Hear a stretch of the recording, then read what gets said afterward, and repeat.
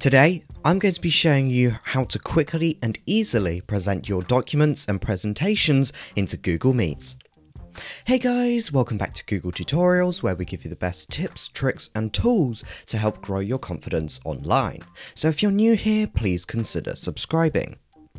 Sharing presentations and documents over video conferences can be extremely useful to aid with learning remotely or for when completing projects for work, as everyone is able to see the exact document at the same time. And the great thing about this process is that it works in any of the G Suite applications, so this works inside of Google Slides, Google Docs, Google Sheets, etc. To do this, what you want to do is head on up to the top right of your document, and near where it says Share, you will see this Present icon here. When you hover over it, it should say Present to a meeting, and if we were to click on this, it will give us two options to present. First of all, it will give us the option to present to a meeting which has been placed inside of our Google Calendar. And if you want to learn more about how to do this, check out our Google Calendar video linked in the iCard in the top right of your screen, or check out the link in the description box below. However, there is another option. There is the option to present using a meeting code. But how do I find this? Under your meeting, it will be this code at the bottom left here, which you can simply copy and paste into the box we saw earlier. However, if you don't see the meeting code here, don't worry, there is another way.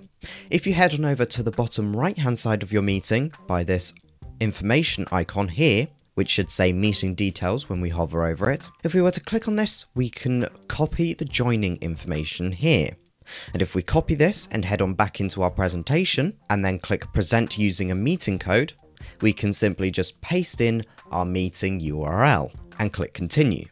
Next, what we want to do is click present tab to meeting, and then it will give us a plethora of different options. So for example, you can present just this tab, other tabs, this window, or your entire screen. And since we're trying to share just this document, I'd recommend using this tab, as this means people inside of the meeting will only be able to see this tab I'm on right now, and won't be able to see anything else.